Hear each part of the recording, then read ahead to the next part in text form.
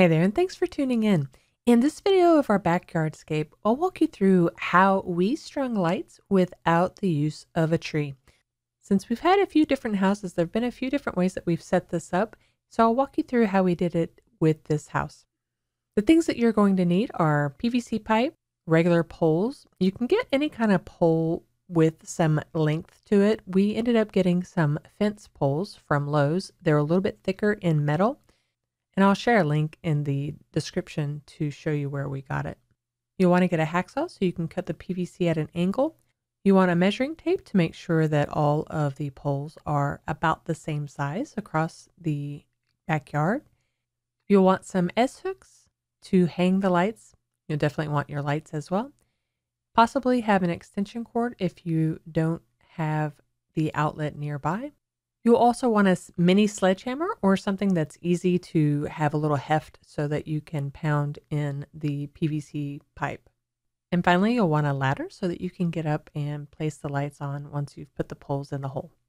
As you can see here, we are using the hacksaw to cut the PVC. You'll want to do an angle on one end to make it easier when you're pounding it into the ground. You'll do that for as many poles as you need. For this setup, we needed something about 15 feet apart, so we have 3 poles that we're setting up in our backyard.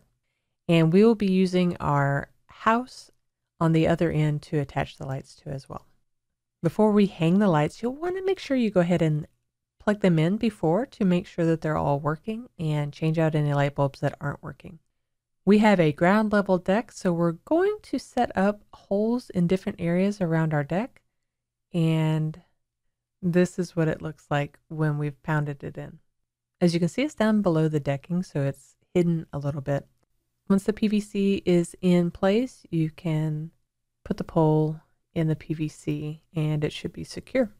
Now you just have to do that for our project. We just have to do that 2 more times. And now you see that we have the poles ready. For us, the next step is to install the lights. We started up against the house first, and now we're going around to install the lights. We have an S-hook at the top and an end cap to keep it all in place.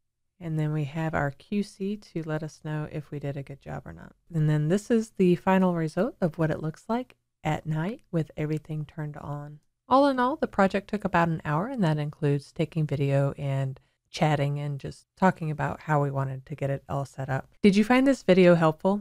If you did, we'd appreciate it if you gave us a like or gave us a comment down in the below to let us know how your project turned out. And thanks for watching.